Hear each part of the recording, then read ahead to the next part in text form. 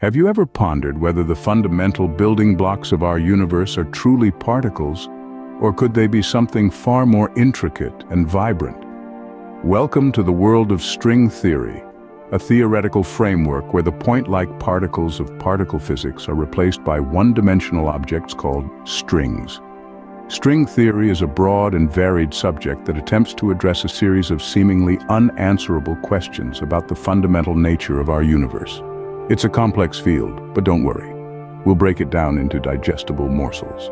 Picture, if you will, a universe not made of tiny, indestructible particles, but of tiny, vibrating strings.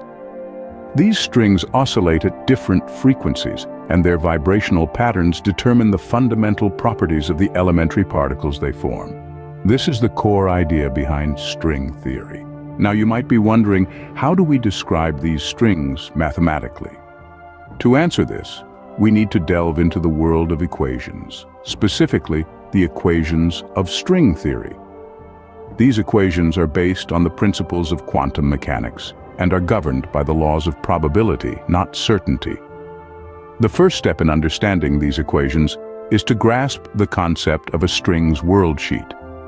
Just as a point particle traces out a line as it moves through space-time, a string traces out a two-dimensional surface, or a world sheet. The Polyakov action is the foundational equation of string theory. It describes the motion of a string in space-time by integrating over the world sheet. It is written as an integral over the world sheet's area and the metric tensor, which describes the world sheet's geometry.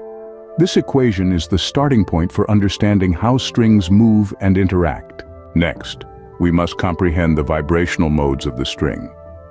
The vibrational patterns of a string are described by the string wave equation, which is derived from the Polyakov action. This equation is a two-dimensional wave equation that governs how the string's shape changes over time. Finally, we must understand the quantization of strings. This is described by the string's mode expansion, which expresses the string's shape as a sum of normal modes. Each mode corresponds to a different vibrational pattern, and the number of times each pattern vibrates is quantized, meaning it can only take on certain discrete values. These equations, taken together, make up the backbone of string theory. They describe a universe that is fundamentally different from the one we're familiar with, a universe made of tiny, vibrating strings. In summary, string theory posits that our universe is composed not of point-like particles, but of one-dimensional strings. These strings vibrate at different frequencies, and these frequencies determine the properties of the elementary particles. The equations of string theory, from the Polyakov action to the mode expansion, provide a mathematical description of this string-based universe. String theory is certainly complex, but it offers a fascinating new perspective on the fundamental nature of the universe. It's a world where the smallest things aren't just particles but beautiful vibrating strings. This is the captivating realm of string theory.